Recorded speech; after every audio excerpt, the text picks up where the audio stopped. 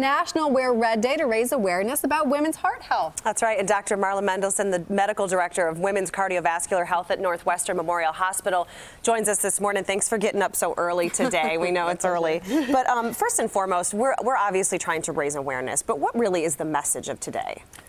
That women need to take charge of their health.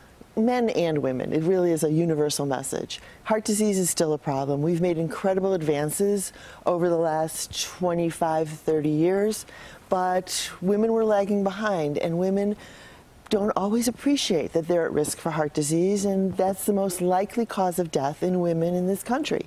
Wow. Again, the most likely cause of death for women. Yes, more than cancer, more than the flu, it's heart disease. Because I feel like when we hear heart disease, we think men. Of course. And we think of specific symptoms that don't always affect women.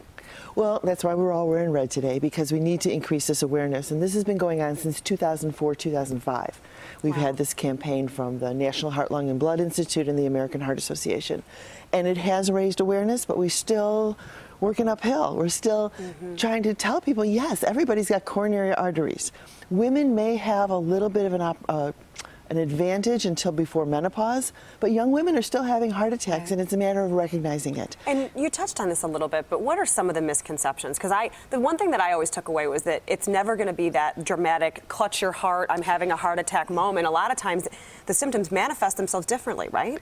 They may, but they may manifest themselves in men and in women. There can be very subtle signs: jaw pain, lower jaw pain, chest pain, any type of chest pain, especially with exertion, associated with sweating, like the woman was talking about earlier, shortness of breath. You can have indigestion, but indigestion that occurs when you walk up a flight of stairs is not necessarily your stomach. So you have to be aware of these things and know your risk factors. If you're a person with at least one risk factor, it could be your heart, and you have to think about that. Well, we are raising awareness today, and we're very grateful for your time. Thank you. Thank you for what you're doing. Thank you very much, Doctor.